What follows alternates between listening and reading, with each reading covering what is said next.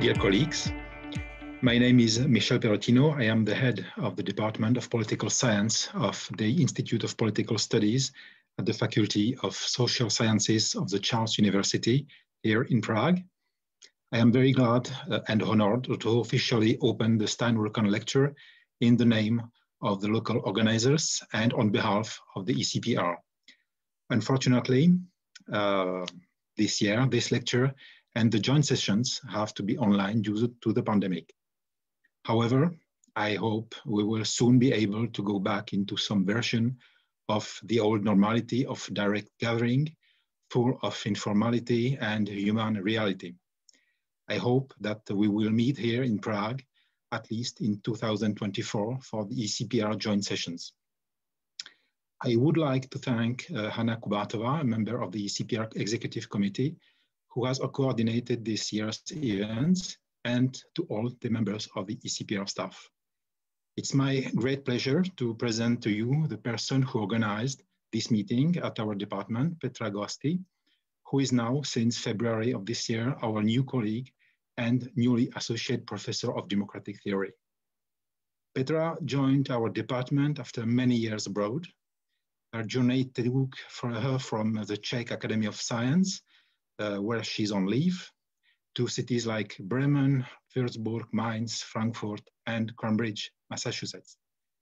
In March 2019, she completed an 8-month visiting democracy fellowship at Harvard University's Ash Center for Democratic Governance and Innovation at the John F. Kennedy School of Government. She focused on the contemporary reconfiguration of representative democracy. And in April 2021, Petra completed her habilitation, Democracy Disrupted, at the Goethe University, Frankfurt. Petra's research focuses on reconfiguring the political landscape and revolves around 3 major themes: representation, democratization, and of course, populism. As a scholar and as a person who crossed the metaphorical bridge between the East and the West many times, back and forth, Petra is well situated to moderate this debate with leading scholars of comparative politics. Thank you, Petra, for chairing this ECPR Stein Rokkan lecture with such great speakers. And please, the floor is yours. Thank you. Yeah, thank you, Michel. That's it's wonderful. Thank you. I feel really welcome and a bit shy. But to put on the hat of somebody who crosses the bridge. So welcome everybody. It is my pleasure to welcome you to this Stein Rokkan lecture. How we will proceed, I will first briefly introduce our topic, perhaps saying some words, being a little bit provocative on purpose, trying to stimulate our discussion and questions. Then I will introduce our panelists, and we will proceed with the questions and their input.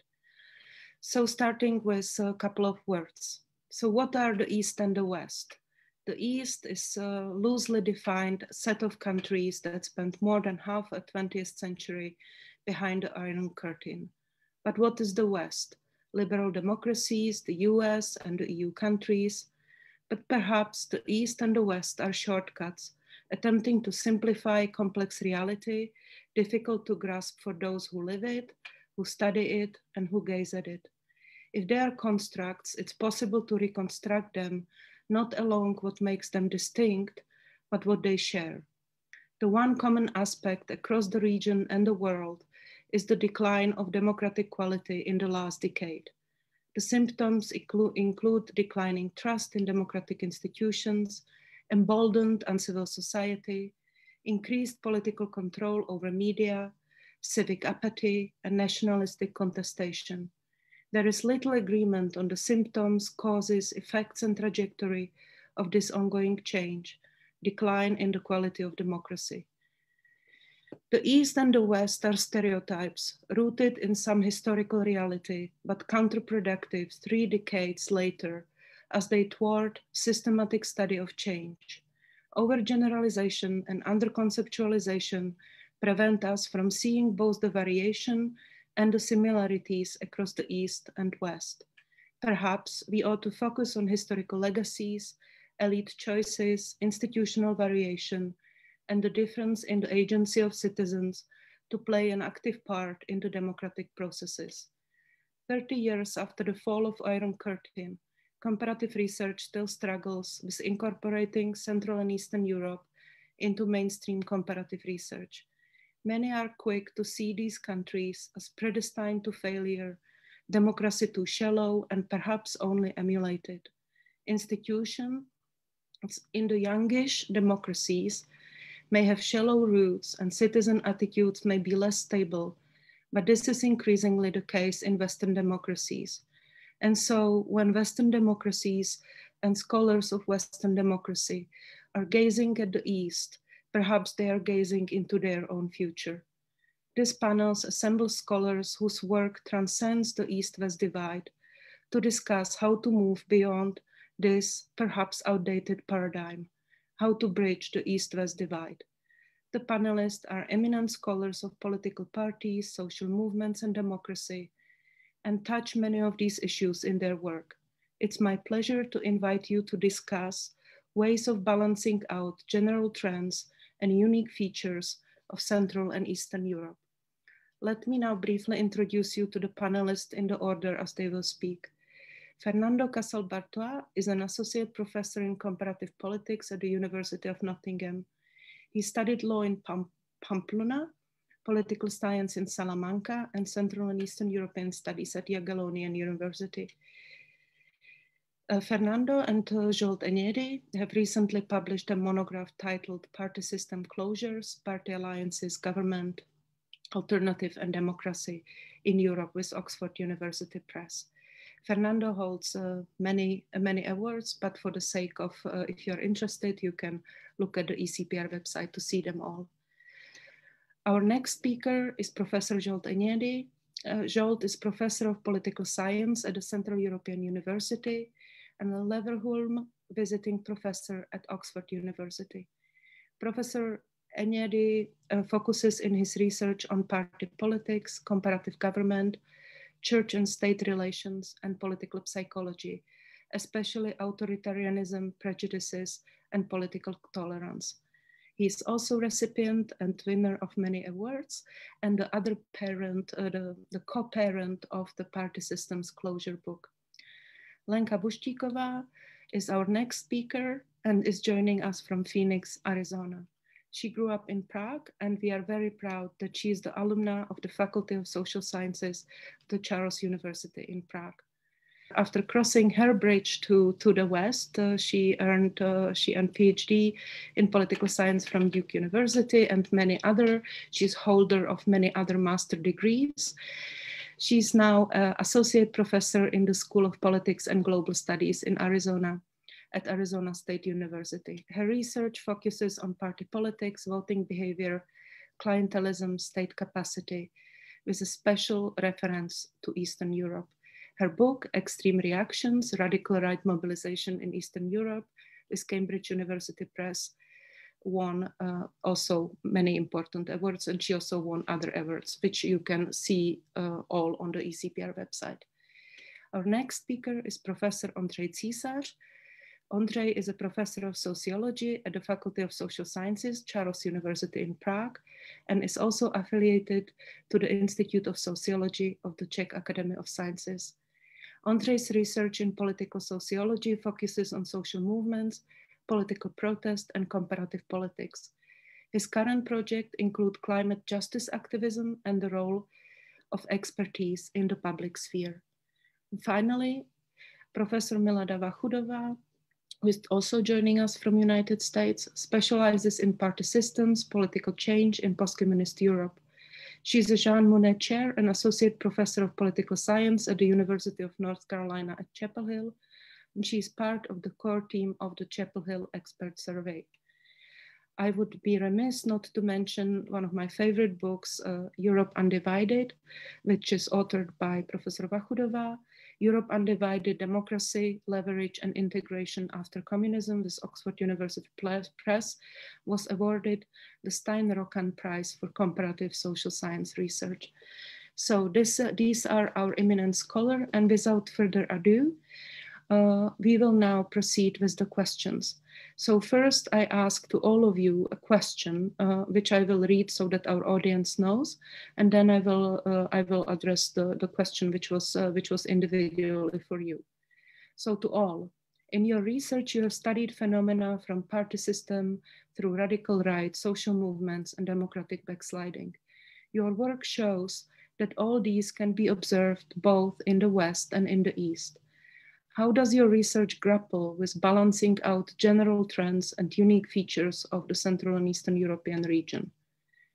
And to our first additional question, to our first speaker, Fernando Casal Bertoa, your recent published book is an unparalleled tour de force. You cover 65 European party systems from 1848 until 2019. Comparatively, you show an increasing convergence between the Western and the Eastern European party systems.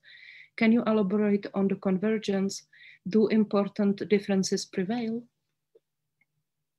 Thank you very much to everyone. It's a pleasure to be here. I will then try to give a brief, understanding from our work together with Zsolt and Enyedi on this issue of convergence, right? And also of how we look at this, let's say, a comparison between East and West, using, going to the first question, different, methodologies and different approaches. So what we see clearly is a process of convergence in three arenas: electoral, parliamentary, and governmental. We all remember, the early works, early post-transition scholars that predicted that with time, post-communist party systems would become, as institutionalized as those consolidated Western European democracies. Even drew from examples from Southern Europe, the other region that I know quite well, to show how the future would look in the East, right? But we have other scholars like Peter Mann himself, who were more skeptical. In 1995, he was talking already about or predicting that post-communist party systems would remain largely unstable. And in an article that we published 3 years ago in a special issue in East European Politics and Societies, we found that Mayer was mostly right, not in every detail, and that post-communist party systems certainly remain at large unstable, right? And moreover, and what is, I think it is ironically and very interesting that the changes in the West, however, were matching and mimicking the trajectories in the East. In the book that you mentioned kindly enough in our presentation, we'll go in deep into this issue of the convergence of party systems between East and West with a data set that goes back to 1848 and that is now publicly available at whogoverns.eu.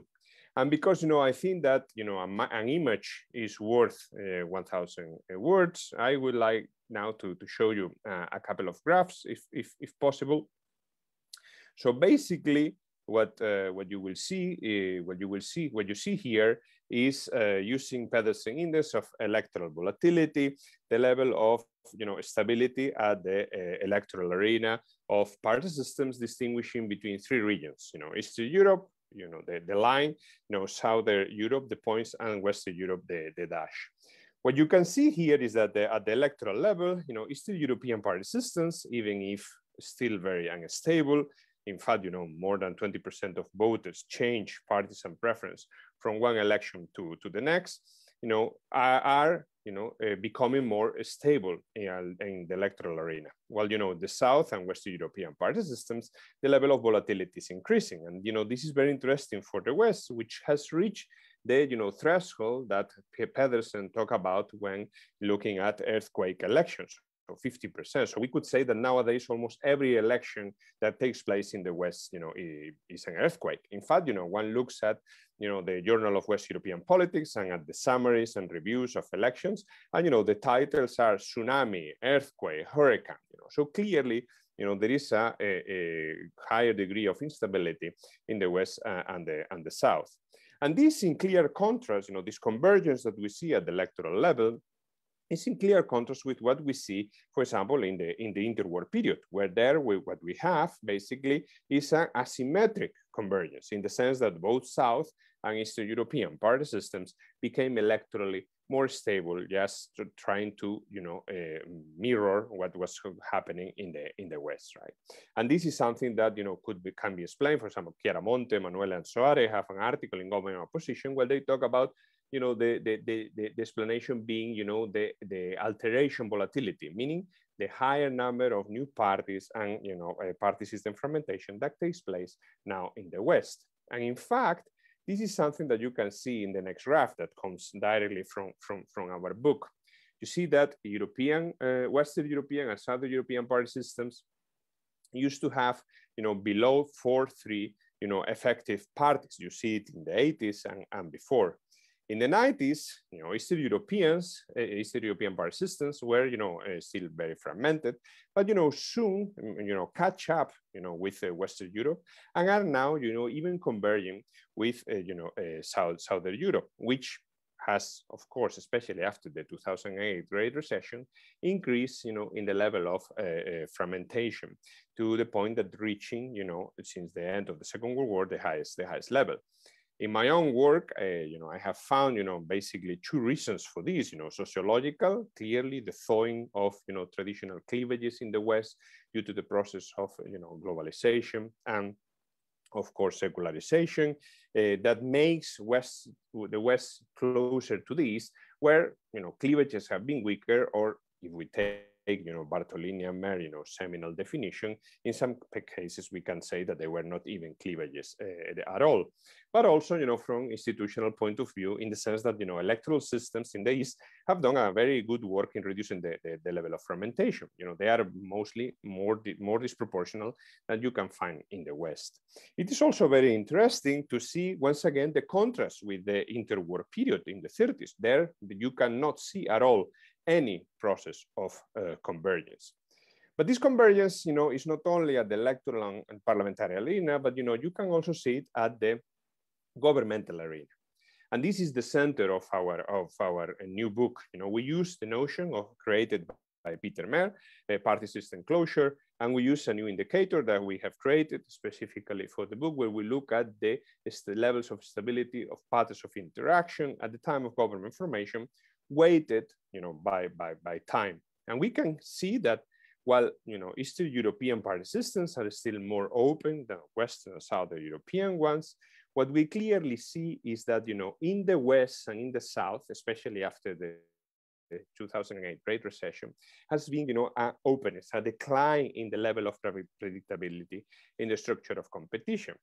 While familiarity of governing formulas and access to office have been, for example, more close in countries like Hungary, Poland, Croatia, North Macedonia, Georgia, or to mention the last Eastern European elections, Albania, new governing parties have appeared in Greece, my own country, Spain, France, Iceland, and totally unseen and unpredictable coalition governments have appeared in Italy, Austria, Norway, Spain, and to mention perhaps the last one, Ireland. For the first time ever, we see a grand coalition between, Fianna Fáil and Fianna Gael. And you see also that while you see this kind of, symmetric convergence, between the East and the West at the level of, party system closure, in the case of, the interwar period, the convergence was more asymmetric in the sense that, it was, the East and the South that they were coming to the levels of the stable, and ideal West. Perhaps, this is what led, scholars at the very beginning to think that this would be the future of party politics in post-communist Europe. In the book, we try to look at this convergence and we try to explain, this difference in the level of party system closure by looking not just, at the decreasing levels of party system fragmentation in the East, as we saw in the previous slide, but we also see that, there is a sharper decrease or process of party deinstitutionalization in the West and in the South. And also we see that there is an increase, in the level of polarization. Equally, in the south and in the west. And in this sense, we could explain, this convergence. To conclude, trying to answer, the question now. So we see a clear convergence between, the east and the west. We see that this convergence is taking place at the three arenas of inter-party competition, so electoral, parliamentary, governmental. We see that the process is totally different to what we could see, for example, in the interwar period, where we have, the three, regions and this comparison between East and West. At that time, there was no convergence, or the convergence took place in a symmetric way, not symmetric like now. And also, we clearly see that what is happening is not what it was predicted, that, the East would become as stable as the West. What we see is that it's the West that is becoming as unstable as the East. So just to end with more colorful words that our friends and colleagues, Tim Houghton and Kevin Deegan-Kranz usually put it in their new book, "The future lies east." Thank you very much. Thank you, Fernando. Thank you. And now I will ask Zsolt to address us. And for him, the additional question is there something specific about the Central and Eastern European region which comparative research still ought to focus on? Zsolt, the floor is yours. Thank you very much, Petra, for the invitation and for the kind words. So let me say as an introduction that I think it's wrong to automatically group countries into East and West, because often there are other more consequential divides. Having said that, legacies matter, and the concept of path dependency can be applied not only to institutions, but to entire constellations of conflicts, just like Stein Rokkan has showed us. So there is a lot of legitimacy in probing into post-communist versus non-post-communist differences. In the book that Fernando summarized, we look at the relationship between party system closure and democracy at two different levels. We look at how party system closure influences the survival of democracies and their quality. Now, when it comes to survival, we find a strong correlation, in the sense that there are virtually no examples of closed party systems collapsing and democracy being replaced by another type of rule. It's an asymmetric relationship, in the sense that there are systems that are open and yet they survive. And here there is a difference between East and West, because most of the examples come from the East, that are systems that are very open and still surviving as democracies. It's very difficult to disentangle whether this is a regional effect or a cohort effect, because the last cohort of party system, the ones that were created at the end of the 1980s, beginning of 1990s, are of course mostly coming from Eastern Europe. We find, however, much larger differences or more interesting differences when we look at the quality of democracy. In Western Europe, quality of democracy and the degree of party system closure is typically not closely associated.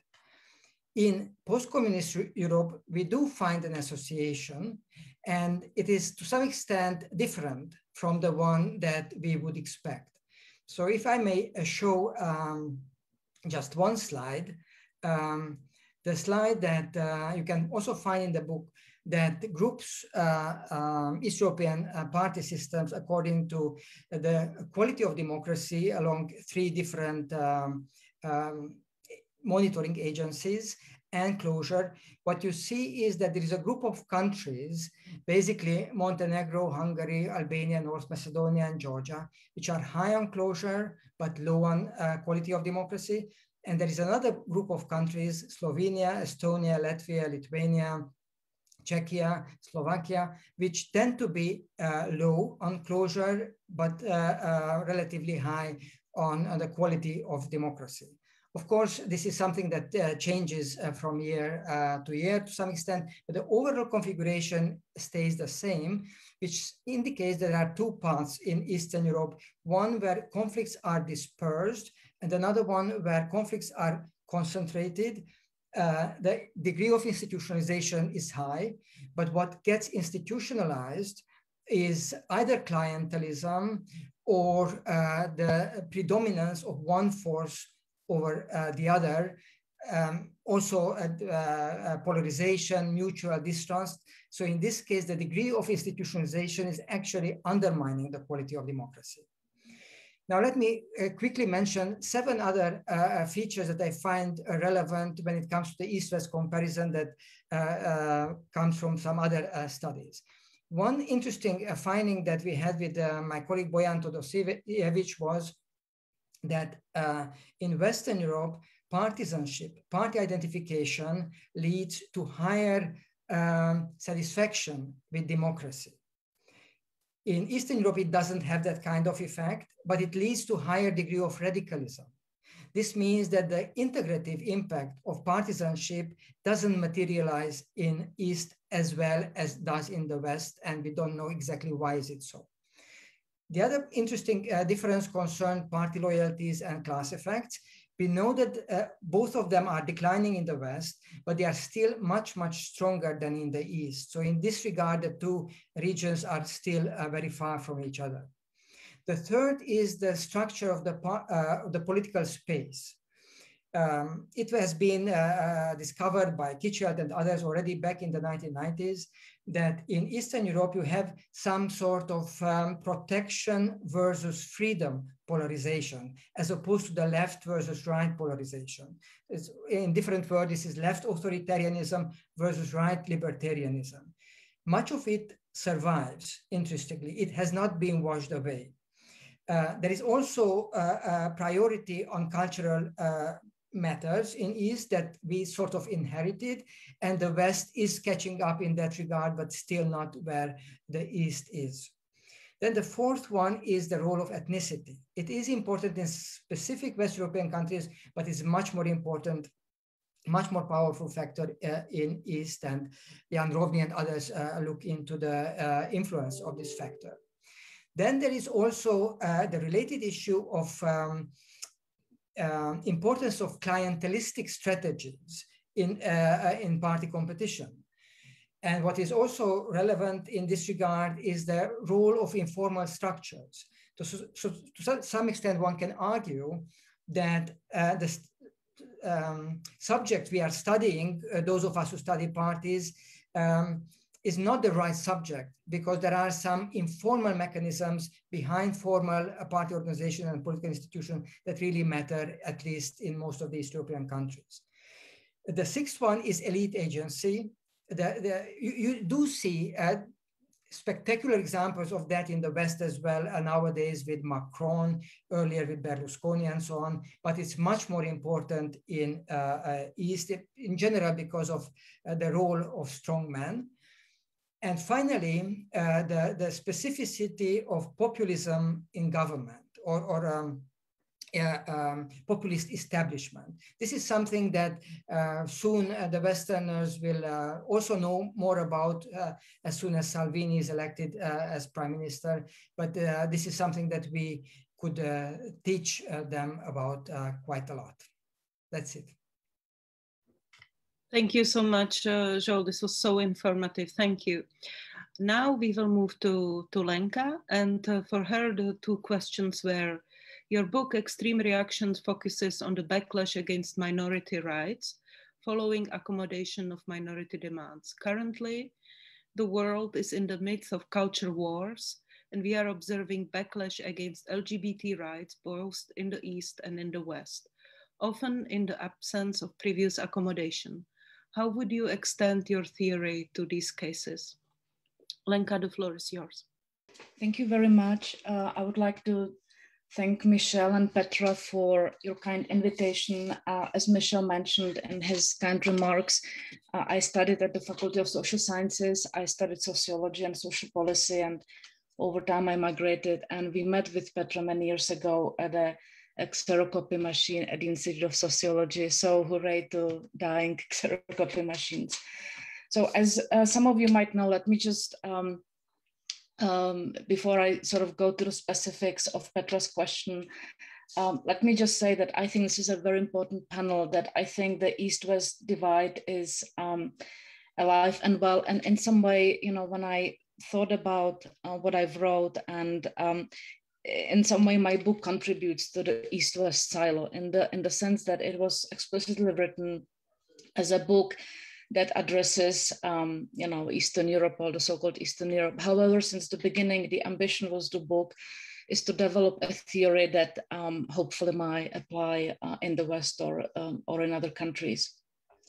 And one thing I would like to mention, one important thing that I think associated with my book is that, you know, there is a West-East divide, but there is also an East-East divide, in the sense that a lot of, you know, very brilliant scholarship on Eastern Europe comes from the scholars of the V4 countries, you know, the usual suspects, Czech Republic, Slovakia, Poland, Hungary. But there is also an East and there is also a South. So one of the very important things in my book was to think about the case of Ukraine, and the importance of the case stems from the fact that it shows sort of limitations of some of the, you know, theories of radical right mobilization that were developed in the West. And really, the Ukrainian democratic resilience is something that we need to really think about, because if you sort of think about structural conditions and many other factors going into democratic resilience, Ukraine defies it all. So I would call not only for bridging the East-West divide, but also bridging the West-East-East divide. And of course, you know, it is in the true Oriental sense, the way the scholarship is produced is that you take, you know, outstanding, excellent theories in the West, and you apply them to a backwards region, be it, you know, Latin America, Eastern Europe, Southeast Asia, and then you just hope and beg that the West scholars of Western Europe pay attention to your work. So that's, you know, where I'm at. But you know, to go back to Petra's question, the main argument of the book, as Petra outlined, is it sort of argues that that radical right mobilization stems from a backlash against expansion of rights by ascendant minority groups. So it's a reactive theory in which the book sort of argues that prejudice against minorities is not a sentiment exclusive to right-wing voters, which is actually something that was discovered by Jens Rydgren, a prominent Swedish sociologist that inspired my work. But it shows that variation in how minorities are accommodated explains electoral success of radical right parties. And the book mostly deals with ethnicity, but it also deals with issues of social conservatism. And I think the you know, the theory in my view is flexible enough to address issues of LGBT mobilization and mobilization around gender rights. And, you know, we have also worked on this issue together with Petra, because at the core of the argument is the idea of shifts or changes in the status quo, or demands that, you know, that rattle the cage. And we have seen in past, you know, 10, 15, 5 years, a big shift in the status quo, in the sense that the LGBT community, you know, came out of the closet, as is one of the articles that we published with Petra, and is demanding, you know, registered partnership. They're demanding to be treated not like, you know, pedophiles and dogs. And they want to adopt children. They want to have, you know, they want to live in dignity. And this is something that changes the status quo, in the sense that the, you know, status quo under communism or even after 1999 was, you know, don't ask, don't tell. As you know, homosexuality was criminalized for a long time. So it is a process that creates backlash. I mean, the silver lining in the theory is that, you know, backlash in the short run, but, you know, perhaps some reconciliation in the long run. And the same, I would say, goes for gender rights. There are, of course, many reasons why gender rights are being activated these days. But I think, in a sense, you know, the theory can be applied as well. In a way, you have a situation, especially you have a sort of rise of new professional class of women, and, you know, women that grew up after 1989, who suddenly demand things like equal pay. You know, they demand not being, you know, touched inappropriately in their workplace. And it shatters societal norms. Again, it changes the status quo. There is a demand to change legislatures, maybe institute some quotas. So in that way, as broadly the theory was written, is I think it can be applied. Of course, as I always say, the devil is in the detail. In the book, I tried to figure out indicators of status elevation, and that is always very difficult, especially once you traffic in, symbolic domains or domains in which it is very difficult to pinpoint what would be the measure of status elevation. But I think once you do that, it can be tested and hopefully expanded, but we will see. Thank you. Thank you, Lenka. You are 5 minutes in, and here is your second question, so I won't let you get away with it. So your recent work was also on political violence in Ukraine, and we have all seen the events of January the 6th in Washington, D.C. on our TV screens. In your opinion, is political violence a threat, a credible threat to contemporary democracy in the East and in the West? So as you know, I work in the United States in Arizona. So I'm always very worried about students who are unhappy with me because I know they can shoot me at any minute. So certainly if you think about the West broadly, and if you think about what happened in the United States on January 6th, you have to contemplate the possibility that radical right mobilization, of course, spills over into uncivil society or extremist, societal mobilization that can have sort of, very serious political implications. Of course, there are big, variations in gun ownership and access to violence in Western Europe and the United States and in Ukraine. But I think in general, I would say that the threat of violence, the threat of physical security to minorities, and sort of the general sense of physical safety is something that needs to be studied more. And and when I talk about extremist mobilization, of course, there is a very well and robust field that deals with terrorist attacks. But I think we have to start taking seriously what happens to voters or to citizens when they don't feel as members of the LGBT community. We sort of see in Poland already there is an exodus, and this will have voting implications. I mean, I also think that anti-Semitism is something that we have to be reckoned with. For example, in the United States, of course, nobody underestimates the violence against members of the African community, but the fact that a lot of the data suggests that there is a really, serious spike in anti-Semitic attacks, nobody in a way pays attention to it and takes it seriously. And I think similarly, the threats of violence, the threats that scholars get, by, Sarah De Lange can certainly speak to this more than I do. The fact that there is bullying, cyberbullying, threats of violence, and this is, this is sort of a new toolkit, I think, of radical right mobilization that has to be taken very seriously. Thank you, Lenka, for this important answer and highlighting these important issues, including academic freedoms and relationship or the peril facing scholars of radical right in their real life, both online and offline. I would like to move to Ondrej, and for Ondrej, I have these two following questions. So in your work, you focus on political mobilization and social movements. So Mark Murray Howard famously saw significant weakness of the post-communist civil society. Looking at the vibrancy of protests, from women's protests in Poland to million moments for democracy in the Czech Republic, does your research detect a significant weakness comparing social movements in the East and the West? And are there significant differences, and can they be traced to the previous regime perhaps?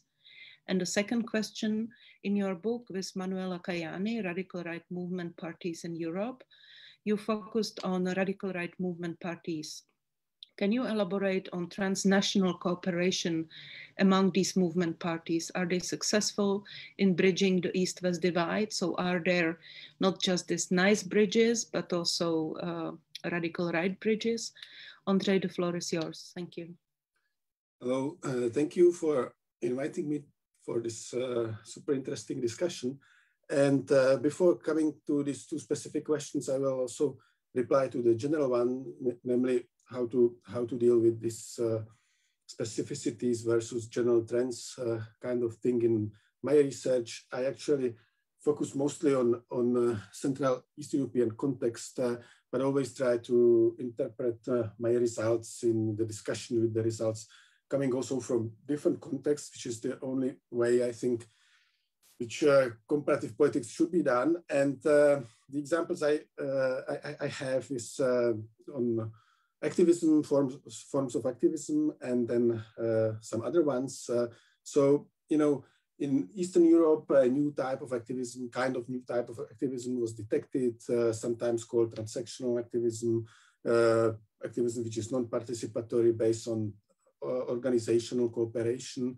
And if you look at it in a broader context, if you interpret this in a context of available research also from other contexts, you can see that it might not be that specific and unique to this post-communist context, but it very much resembles types of activism which developed also in the West, largely in the last quarter of the 20th century, sometimes labeled activism without members. And it also then calls for further research, which I have done on the diffusion mechanisms and how different policy content and how different models travel across regions. And this is also possible way how to approach this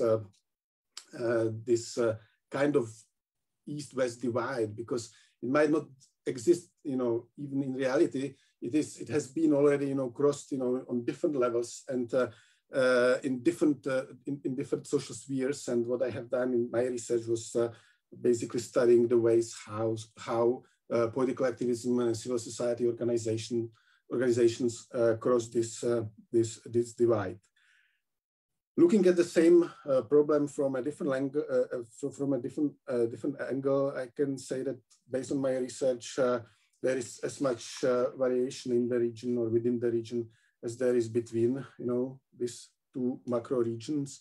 For example, I don't think that we have any particular type of East European form of protest or populism for that matter, which is very much discussed topic lately.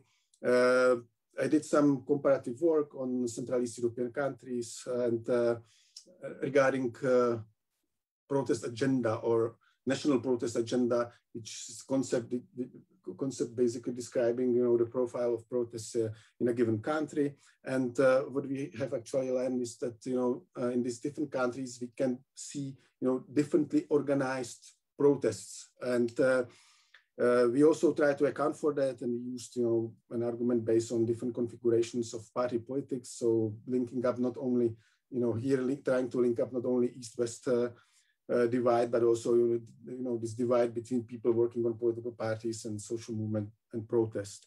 And similar thing can be said, I think, about populism and how it developed in different countries.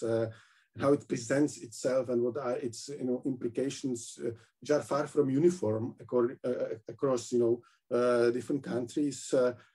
The examples which I could use here would be the Czech Republic, the country I'm sitting in right now, where we identify usually this technocratic type of populism with its signature slogan, "Let's run the state as a firm," right?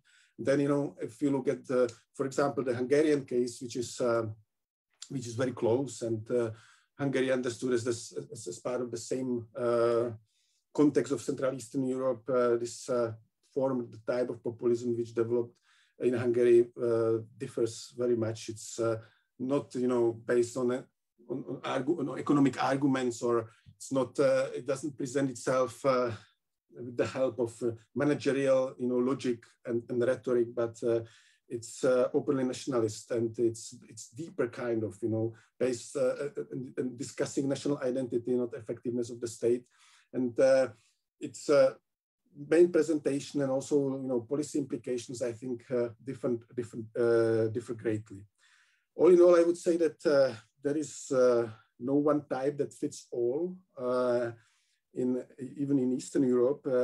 In that sense, and I'm in agreement with other people speaking here, on the panel. This East-West divide can actually hide as much as it reveals, and to make some kind of illustration with also research by other people. Sean Henley has lately discussed this problem of democratic backsliding in Eastern Europe, and also calling for this more nuanced approach, basically calling for the end of this backsliding paradigm, and claiming that in different contexts we can see different manifestations of this process. And if we understand that, we can also react to these different manifestations in a more adequate way compared to if we just see just one process in all of these different contexts. And now coming to the specific questions asked in the beginning, might speak political participation and differences between Eastern and Western Europe. I think that here, again, based on research, we need to distinguish political participation as something taking place on the individual level, and basically describing the ways people engage in politics from political activism, or organized civil society, which is the focus of my research, more than individual level political participation. And while this mostly survey research from individual level really shows these differences, showing on average, although there are exceptions, but on average showing lower levels of participation in East European countries. The same cannot be said probably about organized civil society. And there is a lot of research basically showing that after the fall of communism in post-communist countries, groups of capable advocates and political activists developed, and they were able to organize effective political campaigns. Again, to summarize it and to conclude, I wouldn't say that you can, end up with saying civil society in Eastern Europe is weak. It needs to be specified. It needs to be also contextualized. And said like this is a kind of sweeping generalization. And the last one, and I'll be very short here, is on these transnational influences, which is related to my research on diffusion. And well, yes, of course, also radical right organizations and political parties cooperate, that we know. Particle ways are sometimes, hidden and difficult to research. But I would say that what actually changed lately is the whole context of this transnational cooperation and diffusion. While in the first decade after the fall of communism, what we could observe in Central Eastern Europe was more this, liberal influence, civil society assistance programs, which were helping these good guys, as you put it. It has changed, and both organizations and actors coming from the East, but also conservative organizations coming from the West, started to support a different type of agenda, so-called traditional values, and the whole process has started to be more open-ended, politicized, and not that, dominated by these Western influences. Okay, so that's all for me. Thank you so much. Thank you so much, Ondrej. The answers are always more complicated, and I think that makes our work exciting. So I would like to now move to Milada. If you are hearing rain, it is because there is rain. So I apologize for that. But moving to Milada, so the two questions in addition to the general one, and I leave it to Milada to pick and choose. So in your book, Europe Undivided, which I think is a total classic, you have focused on EU leverage over 6 post-communist accession countries. And so fast forward to today, in what ways did the EU learn from the accession processes, as well as the recent democratic decline in some of the member states like Poland and Hungary? Some see the EU's new rule of law mechanism, which will apply to all member states, as a beneficial. What is your take? Is it useful? Is it too little, too late? And finally, in your recent article, Populism, Democracy and Party System Change in Europe, you compare party system change in Central and Eastern Europe, Western and Southern Europe. You show that while left and central left largely remained unchanged, the mainstream right radicalized. Is your concept of ethnopopulism a more useful tool than radical or extreme right to conceptually bridge the East-West divide? Milada, the floor is yours. All right, thank you so much. And thank you so much for organizing this, Petra, and for inviting me. This is a wonderful event, and I've already learned so much from the other panelists. These are hard questions you've given us, Petra, and I have my crystal ball here so it can help me with the EU question. But I'll start with that one, and then I'll move to the comparative politics questions.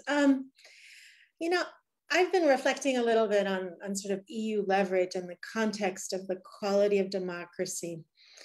And I think one way to sort of reconceptualize EU leverage over the candidate states in Central and Eastern Europe is that EU leverage actually tempered the power of incumbency.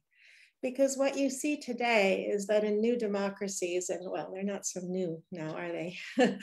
3 decades on, but still, we see the tremendous power of incumbency, right? That once a party like Fidesz or PiS gets into power with a majority or an absolute majority, and if they're willing to bust through not just institutions, but also norms of behavior, then they can do a tremendous amount of damage to liberal democracy.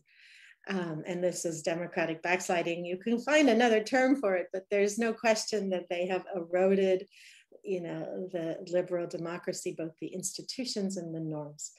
And so EU leverage, in a sense, tempered the power of incumbency, right? So if you were in power during the accession process, you had to watch what you did. And you can see that a little bit today with Vučić, in Serbia. There's a terrible things on the civil society and media, but there are still some limits, I think, to what he does. So what about today? Fast forward 20 years for the Southeastern EU members who are post-communist or not. What can the EU do today to safeguard the quality of democracy? And I think the academic answer is to go back and just point out, because I think it's so important to point out, that the European Union is only good at those things where EU member states have agreed on the acquis. This is a very simple point, but it is so important. And so EU member states never agreed on an acquis in terms of protecting ethnic minority rights. As a result, in the 1990s, the EU was scrambling to outsource its leverage to the OSCE, the ICTY, the Council of Europe. Something happened, things did get better, but very little leverage today in that area. Same with fighting corruption, and same with safeguarding liberal democracy. And you can argue that a crisis can push countries, EU member states, to then move forward in terms of European integration. We see that with the financial crisis, right? You had a big push forward after the financial crisis in terms of banking union. So crisis was followed by greater integration. We don't see that with the migration crisis, and we are not seeing that very effectively with what you could call the crisis of regime type in the EU.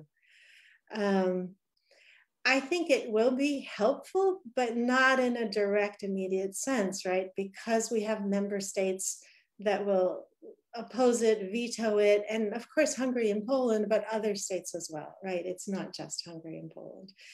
And so I think the impact will be the same as in the 90s.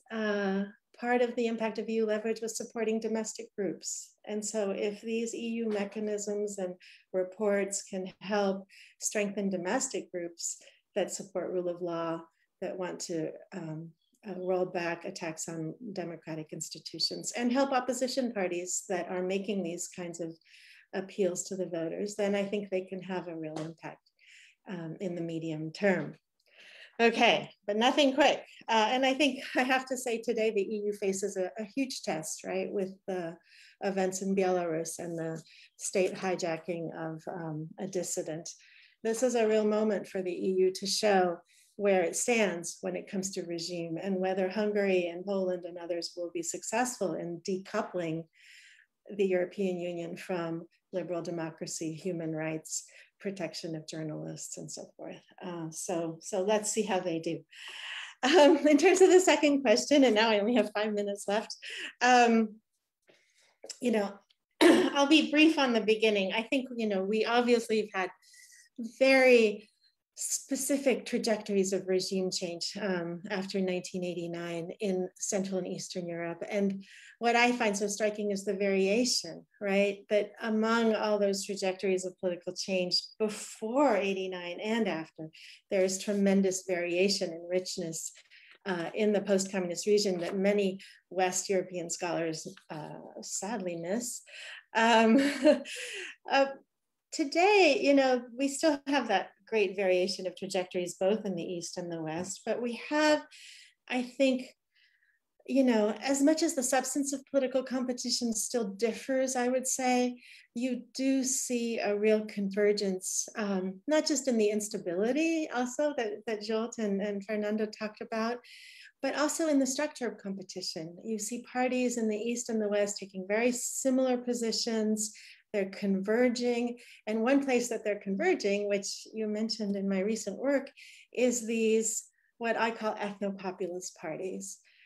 And the reason I call them ethno-populist, first of all, it captures a broader category of parties, because Fidesz is ethno-populist and peace, but so are the British Conservatives under Boris Johnson, this transmogrification of the British Conservative Party. You know, and so is ANO, for example, in the Czech Republic. So it captures a broader category of parties that have very similar to appeals to voters in terms of the us versus them, although, you know, flexible in the content of that.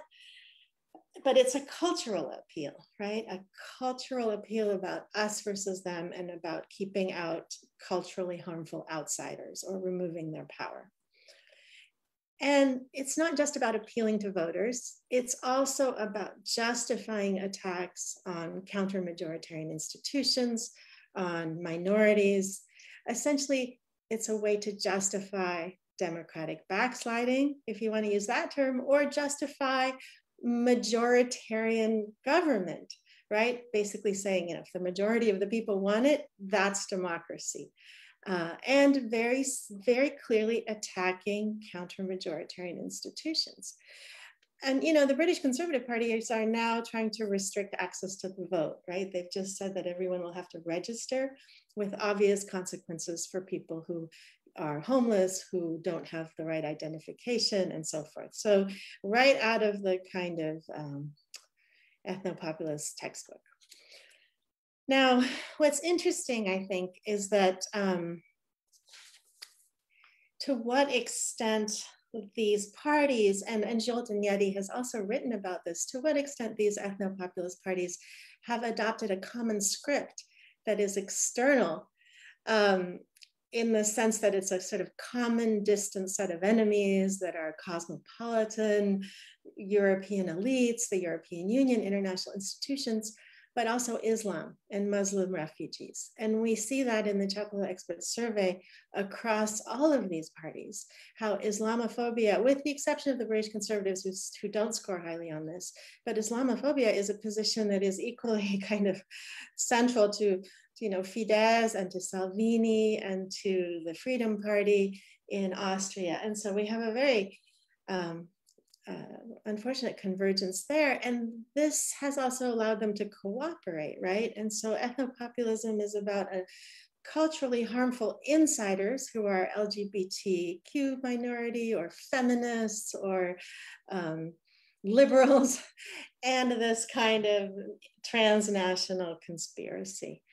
The differences, of course, are the constraints of the institutions. And so we still see a difference between East and West. The question is, what will happen if Salvini was to get a supermajority in Italy? I mean, it won't happen, but if it did, we would expect him, I think, to take many of the same kinds of steps that we've seen in Poland or in Hungary by the PiS or Fidesz governments. Let me very quickly, I have 1 minute to show you a couple slides. If I can find my slides. Here we go. This doesn't count. This is just for help me find my slide. Here we go. Okay. This is for the Czechs. I hope you're watching. My favorite Czech protester. So here are just a couple charts from the Chapel Hill Expert Survey, and more of these charts can be found in my new article that Petra mentioned. So here we see how, on the bottom axis, you have the salience of anti-establishment rhetoric, and ethnopopulist parties that are right-wing populists, but I don't like the right, oops, don't do that.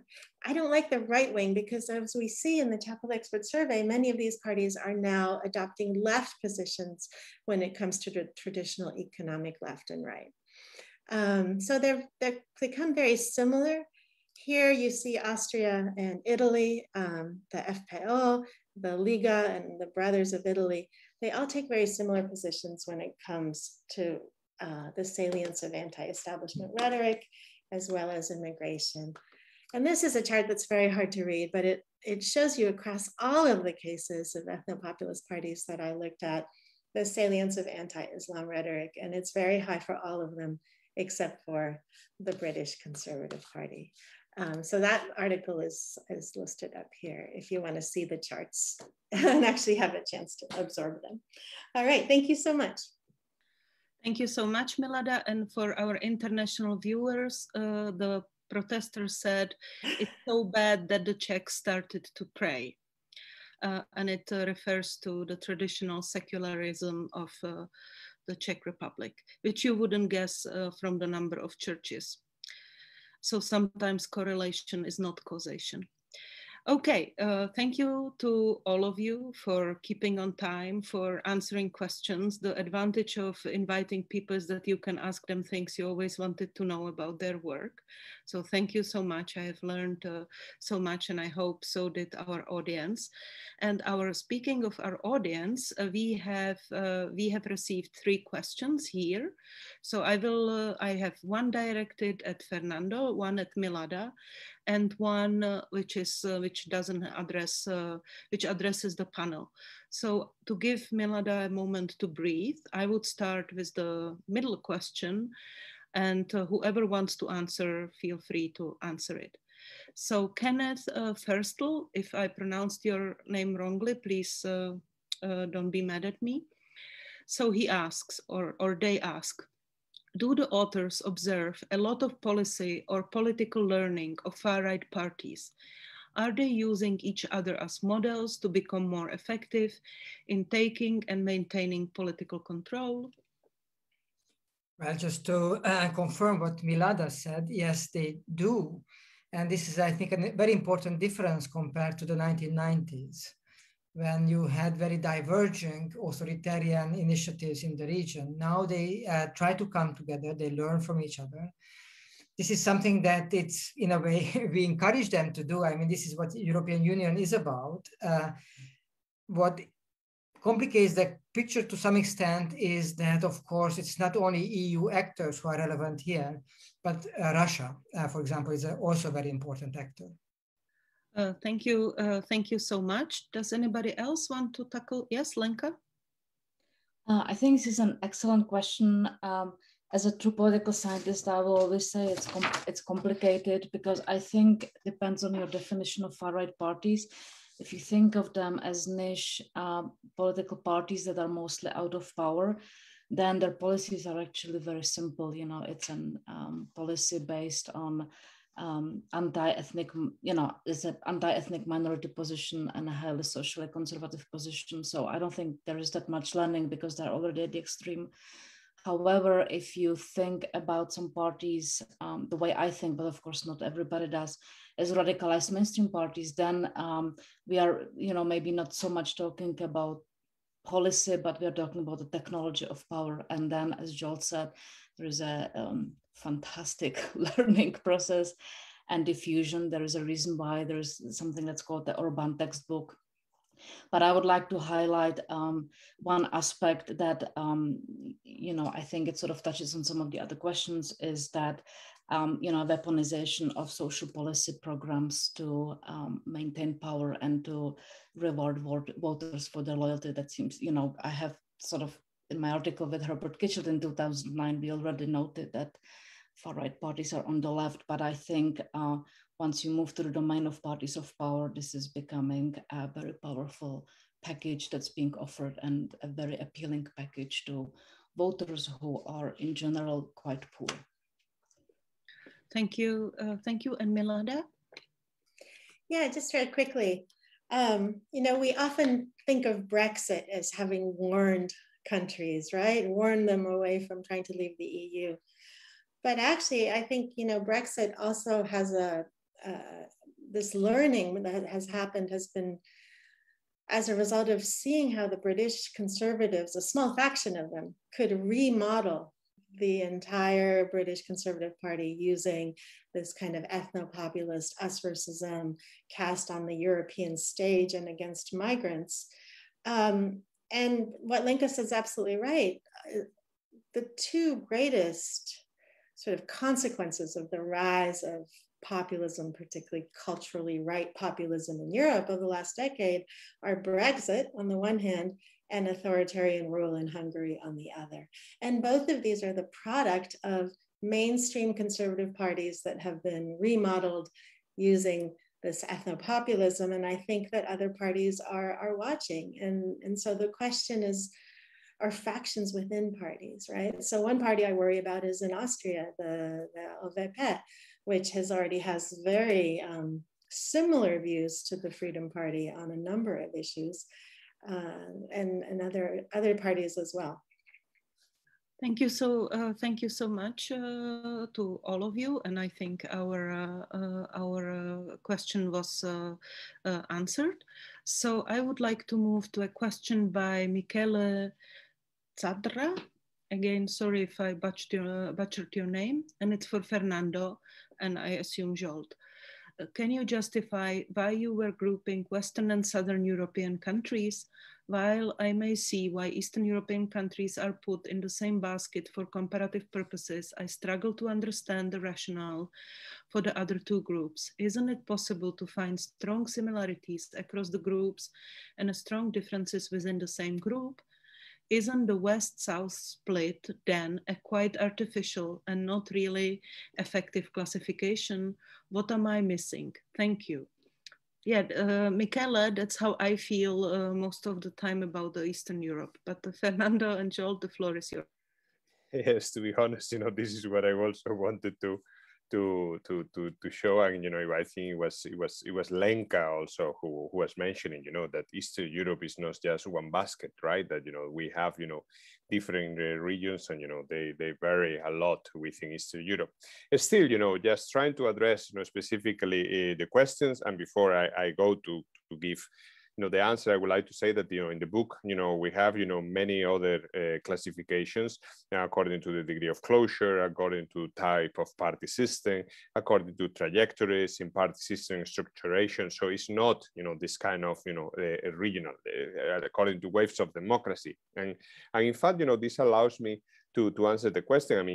I think that despite the similarities between the West and South, most of the countries, democratize at, different times. So in the book, we distinguish between 5 different ways of democracy. So in this sense, we diverge a bit from, Huntington's traditional, distinction. Also because, if we put West, South, and East, we have more or less, equal number of countries in each of the groupings. If we were to put the West all together, we will have, very, unbalanced, number of countries in the West in comparison with the East. Also, because, in the South, there were more and more, and longer breaks of democracy, meaning that, the authoritarian periods, were longer in the South than in the West. But still, even if, we were to follow, the grouping together of West and East, and as you could see in most of the time periods in the 3 graphs that I showed, the South tend to, behave, very similar, to the West. The only thing is that, we didn't want to, let's say, contaminate this pure or more pure, comparison between West and East by, compensating, with the South party systems into the Western European cluster. But, Zsolt may want to add to this. Just a footnote that, of course, all these groupings are problematic. But interestingly, something happened recently that made the, let's call it South-West divide more relevant, and that was the 2008 financial crisis. So these countries were affected, the South was affected differently than the rest of Western Europe. East was also affected differently, and the responses were also different. Hans-Peter Krisi and his colleagues had a book about that. Thank you so much, Fernando and Zsolt, for the answer. And the last question here from our forum, and then I have 2 from Twitter. So this question is from viewer 497255 for Milada. To what extent the European party families such as EEP, PES, follow the logic of EU's approach of tempering the incumbencies in your opinion, and why? Hopefully it's somebody from the European Parliament. That's right. So I think this tempering incumbency is really a part of the accession process. So this really only applies if a country is still a candidate for EU membership. And here, the European People's Party sheltered, enabled, facilitated, befriended Orban for a decade while he was dismantling liberal democracy in Hungary. So the European People's Party has a huge, this is hugely to blame for the fact that the EU didn't act when Hungary was, democracy was being taken apart there. And why they did that, I still am waiting for somebody to write a really good article about, to what extent was this political greed, just the short time horizon, just wanting to have that power in the European Parliament? To what extent was it affinity with these traditional values that Orban espouses, which have become more and more, homophobic and sexist? I don't know. I think the European People's Party, especially the German CDU, has a lot of blame there. More broadly, I think that these parties could have a positive effect. Fico was suspended by the International Socialist Party, I think, for a while he was in coalition with the far right and the far left. But generally, though, I don't think that this is really where you're going to see the kind of some kind of check on democratic backsliding. I think the problem for the EU is that as an institution, the European Union needs to decide that liberal democracy is a fundamental anchor of European integration. And that'll be a sea change, right? I mean, remember Berlusconi, nobody did anything about Berlusconi. He was clearly dismantling liberal democracy in different ways, busting through norms of things like independent media, but he wasn't exporting it, you know, and everyone just left Berlusconi alone. So the EU will really need to see this as a crisis. And I'm afraid that with so many other things on its plate, this is one of the problems, right? That with the financial crisis and the migration crisis, and also such variation in terms of interest when it comes to dealing with these regimes and dealing with Russia, it is a lot to expect from the EU at this time. Thank you. Thank you so much, Milada. I will now move. We have two more questions we have received from Twitter. So one is by Piotr Marczynski. And I think maybe perhaps it was already answered, but I think I was happy he asked. So I'm going to read the question. With the introduction of the Polish deal by the governing PiS, the party went further in the direction of its conservative vision of the welfare state. Do you think it can be analytically fruitful to perceive it within the context of pan-European shift of the radical right parties towards pro-welfare nativist positions? After all, the journey of law and justice from neoliberalism to conservative statism resembles the invention of Alternative for Germany or Front National? Or would it be better to perceive the phenomena as a regional specific? Whoever wants to take.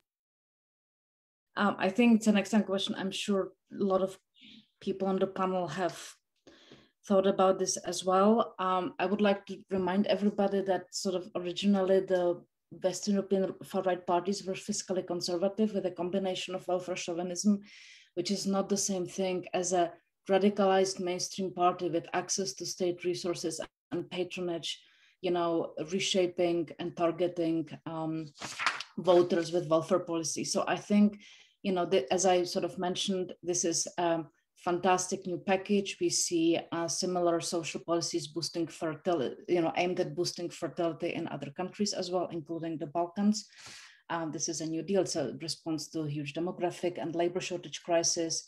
But I think, again, the devil is in the detail here, is that you're looking more of,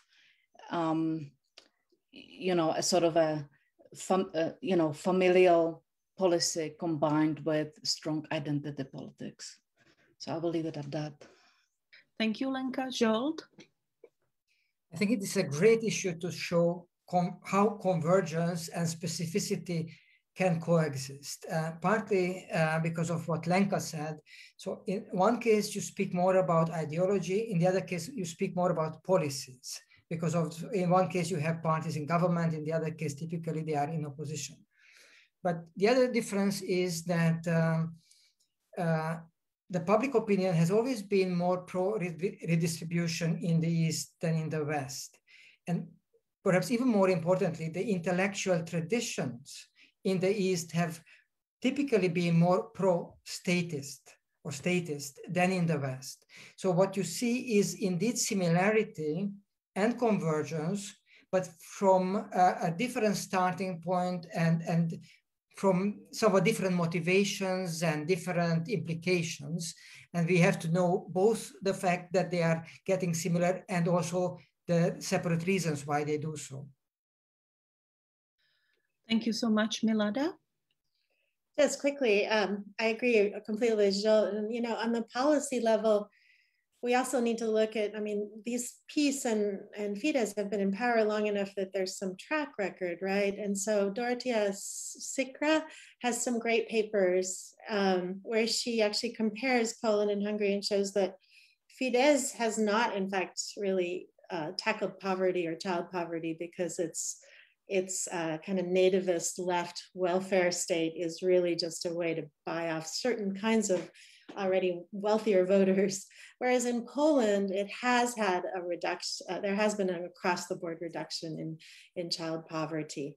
But in terms of party positions, Jan Rovny and others have written a lot about this. We see in the Chapel Hill Expert Survey that Fidesz and PiS are resolutely on the left when it comes to their positions on the left-right economic divide. And that's been true for Fidesz forever.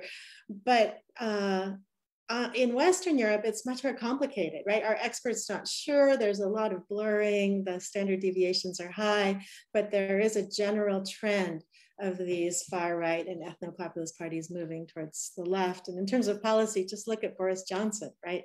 He's now trying to put some economic substance into his cultural kind of appeals to working class voters in Britain. Let's see if he succeeds. Thank you, Milada. And I mean, if we could, I think our audience would like to stay much longer, but I will try to take one final question and then give you the opportunity to say a last word. So we would be remiss. We have one question by Tim Houghton. So speaking of the devil, or speaking of Tim, thanks for fascinating panel. If we were to take Europe as a whole, do you see there is a convergence or divergence between Europe and other parts of the world? Is Europe out of kilter and exceptional? How far do the theories we generate from Western or Eastern Europe travel? So as, you know, I'm sure Milada has a lot to say to that, but it would be nice if scholars of American politics read some literature on Western European far right and Eastern European far right. And I think the developments in the Republican Party in the United States point to very, very disturbing trends. And there is, you know, a lot to be learned from our literatures. Thank you, Lenka. Fernando? Well, I'm extending the project that I started, you know, in Europe to other regions of the world, and especially, you know, I have been working with a colleague here at the University of Nottingham, Dr. Don Lee, and you know, we find that, you know, I mean, some of the processes that we see in Europe in general, you know, for example, you know, this relationship, you know, between party system stability and, you know, consolidation of democracy, you know, tend to certainly, you know, be beneficial, you know, but there are, of course, you know, other idiosyncrasies, like, for example, the colonial legacies that, you know, you don't have, for example, you know, in the case of Europe, that, you know, complicate a bit the picture, you know. And moreover, you know, I mean, when we think, I mean, when we write in the book, you know, a lot of the literature that we look at when dealing with party system institutionalization comes from Latin America. So, you know, we think, you know, we haven't tested it, you know, but we think, you know, some of the, you know, conclusions that we have in the book could certainly be applied, you know, to the Latin American context. But of course, you know, I mean, they are important, you know, more even the similarities that we can see between, you know, East and West. Thank you, Fernando. Milada?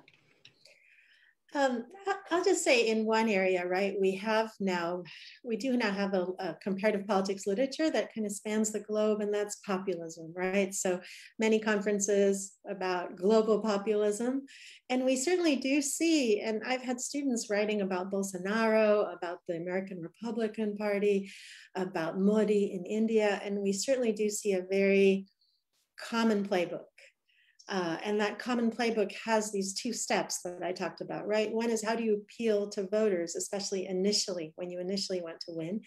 And second, how do you concentrate power once you've won the elections? But that global populism literature is also, I think, a problem in some ways, because it generalizes too much across all kinds of populism.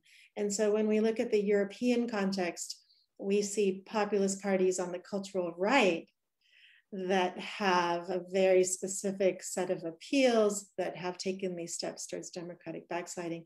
We don't see that on the left. Now, that doesn't mean it won't happen, but so far, those left-wing populist parties that have been in power, I don't see a lot of evidence for backsliding. And so I think one of the problems is just, in part, terminology and getting your paper accepted at journals. You know, the impact of populism is a big subject and a big, everyone wants to show that their article shows, I have like 3 on my desk, the effect of populism on party systems, the effect of populism on democratic quality. But when you actually look inside these populist parties, I think they're very different. And I think it's really important to distinguish, between different kinds of populist parties. So maybe limiting a little bit this kind of global reach. Thank you so much, Milada. Unfortunately, we won't be addressing the other questions to go. So I would like to give to all of you a space to say final words, and perhaps it would be if you could integrate. Christian Surubaru has asked us, what type of out-of-the-box solution do you envision in bridging division, artificial as they may be, between East and the West? So I thought that would be a good way to kind of end our panel. So who wants to, perhaps each of you want to say either final words or incorporate some kind of ways to bridge the East-West? Okay, I think that, we ended up here with discussing the question how to deal with populism in its, different variants probably. And I think that Milada is right, that we need to, take into account these differences and different ways how it presents itself in different contexts. At the same time, it seems to me that also, with this described move to the way how this populist discourse is articulated today, including this economic left basically into its political discourse. What we need is less, discussion, and maybe even European Union cannot do much about that. Maybe, the support for local groups also mentioned here, but I don't think it can be, solved from top down. And what we need in general is a kind of resurgence of social democracy in a different form probably, or different forms even. I'm not saying that we, should go somehow back, and it's not possible even, but at least, in many East European countries, this space which opened up for, populist parties to acquire was created by a kind of political suicide of social democratic parties or parties which were in that position.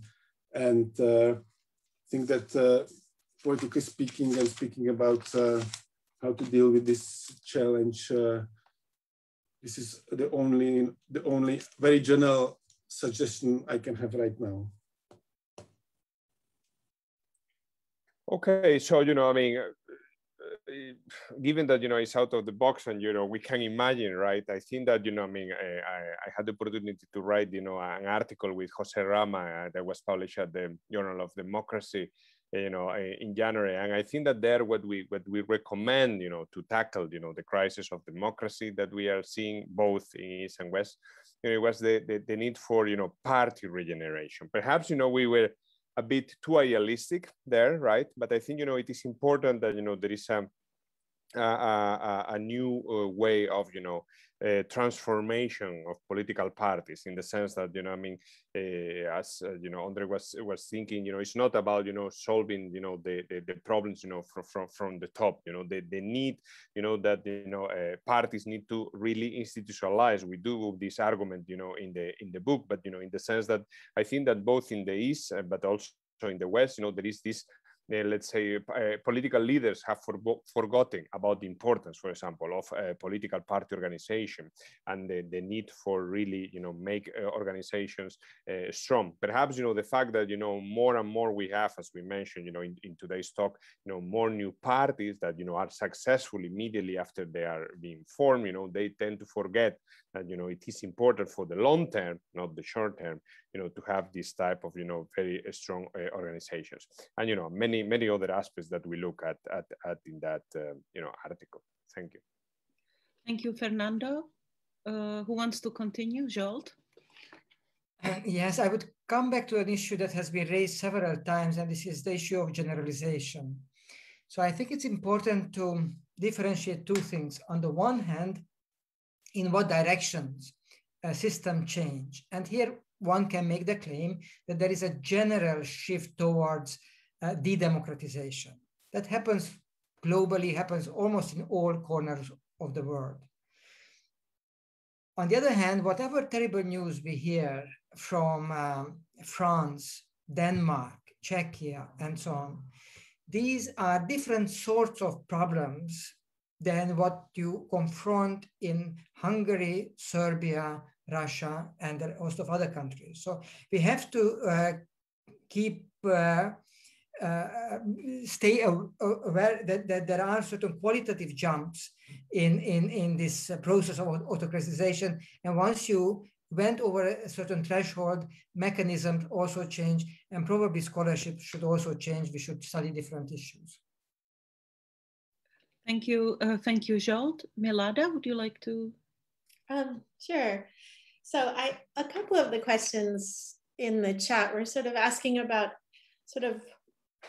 how can we explain the erosion of liberal democracy, particularly in Eastern Europe? And one mentioned the failure of the center and the left parties.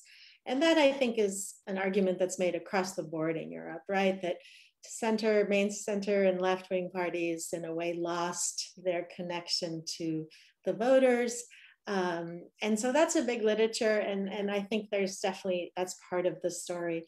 The other question was about capitalist development in the West and whether that has impacted the East. And again, that's a big literature that of course has a lot of great points. I think what is so puzzling, is that the countries that have experienced the greatest backsliding, Poland and Hungary, they are among the very wealthiest. Also the Czech Republic, among the very wealthiest of the post-communist EU members, right? And so it's not a question of having been so disadvantaged by joining the European Union and having their economies integrated into this, into the EU, but there might be a kind of resentment in terms of rising expectations. Joanna Fomina writes about this in her article about Poland with Jacek Kucharczyk, about how kind of people's resentment, it's not so much their action, how they actually are doing, but sort of their senses of resentment. But here I would really point to two things. One is the changing media environment, which I think has been incredibly consequential. In the Czech Republic, for example, we see a huge transformation in political attitudes, especially towards Muslims.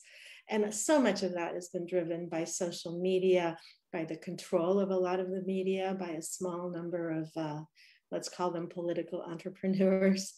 And so the juxtaposition of political entrepreneurs, this changing media environment, and the ability to capitalize on resentment is, I think, incredibly important. And so then the question becomes, how does that vary across different party systems, among different electorates? Does it vary based on existing attitudes among the population? Does it vary in terms of how well the independent media is safeguarded and harmful social media is controlled? Does it vary based on the influence of Russia and the ability of a lot of money coming in from Russia and so forth? So I think there are so many unanswered questions, but this is where the really interesting work is in trying to explain the variation. And nobody expected 20 years ago that Hungary would be the one to go, right? And so we have such a rich, I think, set of political developments in the East. And so there's so much great work being done on that. But at the same time, I really believe, and this is why I like your question so much, Petra, for this panel, that East Central Europe is in a way showing what happens when you have these both attitudes, resentments, political entrepreneurs in the political context today, post-financial crisis, post-refugee crisis. Tim Houghton has made this point as well, right? This is perhaps, unfortunately, a time when our East Central European countries are theory generating in terms of political change. Thank you so much, Milada. Lenka? Yes, thank you. Last but not least, so this is a follow-up on Milada's thoughts on capitalist development. I think one way to bridge the divide is to have an open conversation whether economic development and economic trends in East, West, and the South are a zero-sum or a positive-sum game. Sometimes it's a positive-sum game for sure. Sometimes it's a zero-sum game, as many books on Greece were written. And so we should really think about political implications of economic policies driven by Western European interests for democratic transitions and democratic resiliency. So, Germany and CDU and EP, I'm looking at you, how much are the assembly factories in Hungary worth, to you? There are obviously very adversarial effects of massive brain drain from the East, and the fact that the West is, plugging nurses, care workers and doctors from the East. This is a social policy that's greatly beneficial, but leaves sort of a scorched earth. When I lived in Prague for 1 year, my daughter is a Czech citizen. I had difficulty finding a pediatrician for her, and that's just like it's a minor thing. So I think having an honest discussion about economic policies, being sometimes incredibly beneficial, and I think an overly economic liberalization was a phenomenon, in some way a phenomenal success in the East, but there is no free lunch. And I think especially in terms of welfare provision and social policies and some of the consequences of migration of care workers are a big avenue of research that needs to be addressed, clearly and without blaming anyone, but just like understanding that these things have implications and they generate resentment. I mean, going back to some of the topics. Thank you. It was a great panel, by the way. Thank you, Lenka. I would like to thank, we have come to the end. Unfortunately, I could definitely spend here much more time, but the time has come. So I would like to thank to our panelists, to Fernando, Casal Bertoa, Zsolt Enyedi, Lenka Bustikova, Milada Vachudova, and Ondrej Cisar for their insightful input, for great answers, and overall such a amazing breadth of knowledge. I would like to thank Michel Perotino, Hanna Kubatova, the Department of Political Science at the Faculty of Social Sciences, Charles University, the ECPR Central Services, Brady Gaynor, and to our viewers for their interest, time, and questions. And I would like to end with a quote by Václav Havel on hope. The kind of hope that I often think about, I understand above all as a state of mind, not as a state of the world. Either we have hope with us or we don't. It's a dimension of the soul. It's not essentially dependent upon some particular observation of the world or estimate of the situation. Hope is not the conviction that something will turn out well, but the certainty that something makes sense regardless of how it turns out. Thank you very much. Thank you for viewing and have a nice evening. Goodbye.